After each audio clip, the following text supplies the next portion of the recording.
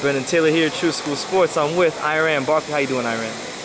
I'm fine, brother. How you doing? I'm doing pretty good, man. Good to see you. Yeah. At the convention. When'd you get here? I got here last night. Last night? Yeah. So have you seen anybody yet? I seen a lot of people. You know, I seen all the people I had to see. You know, I seen Hagler today, Duran. I seen you know, I guess Ray Leonard and them is coming in soon. You know what I'm saying? Yeah. So you know, I seen a lot of good people. I seen Floyd. I seen Terry Norris and everything. Yeah. How is what are you up to these days? Like as far as what's going on with Iran? Well, Iran is getting it together. You know what I'm saying? I'm trying to like do things with kids and promote a thing in boxing. Like, hey, to come to New York and spend a weekend in New York and have dinner and talk and like a guest gathering. But for kids. For kids, for the fans, you know, for whoever want to come. You know what I'm saying? It's a social gathering, just social talk. gathering, yeah. You know, just let people see some of their favorite fighters. You know, maybe we can get something out of it and help the older fighters too. You know what I'm saying? Yeah, man. That's a good cause. That sounds like something I like to be at. You put it together. You know, yeah, we can work together probably. You know what I'm saying? Yeah.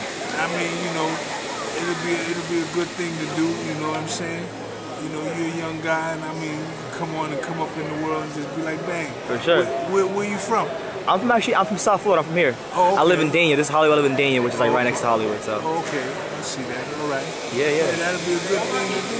For sure.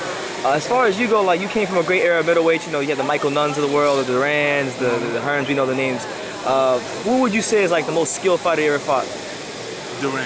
Duran was the most skilled fighter, but I had to watch him because, you know, he fought an old friend of mine, Davey Moore, that was WBC champ, and he got thumbed in the eye. But it wasn't that he thumbed him in the eye, but he was just so slick and tricky, you had to watch him. He thumbed him in the eye, my man's eye swelled up, and then he wound up beating my man and knocking him out and stuff. Yeah. So I didn't know Duran like I know him now. So I told him, I said, I'm gonna get you. I said, I'm gonna get you, and I said, I'm gonna come and knock you out. You know, I'm gonna revenge my man's day. He said, you know, Duran was a real mean guy back then. Yeah.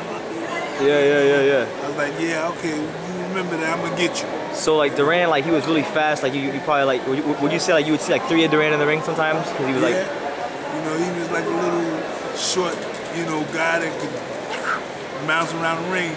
But I caught up to him though. I caught up to him and I gained my respect, and we got our thing together. And I felt I revenged my man's thing, so you know, it was good. But he got the decision. Yeah. It was all right though. You know, we're at the WBC Convention, and you know, there's a lot of things that go on in boxing that maybe aren't that good for the sport. What do you think like organizations like the WBC can do to like maybe clean up some of the corruption that goes on in boxing? Well, you know, I mean, Jose Suleiman, his son, you know, he's cleaning it up pretty. You know, he's doing whatever he could do to clean it. You know, boxing is a sport, but it's being cleaned. You know what I'm saying? Because I mean, Jose Suleiman Jr. is trying to make changes, and he's doing good changes in the game to keep it a decent way. You know what I'm saying? Yeah.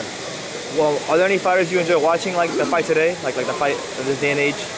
Well, you know, there's not too many fighters that I watch. Yeah. You know what I'm saying? I mean, I look at Floyd, I look at things he's done over the years, but you know, I'm just, hey, counting the weight. You know what I'm saying?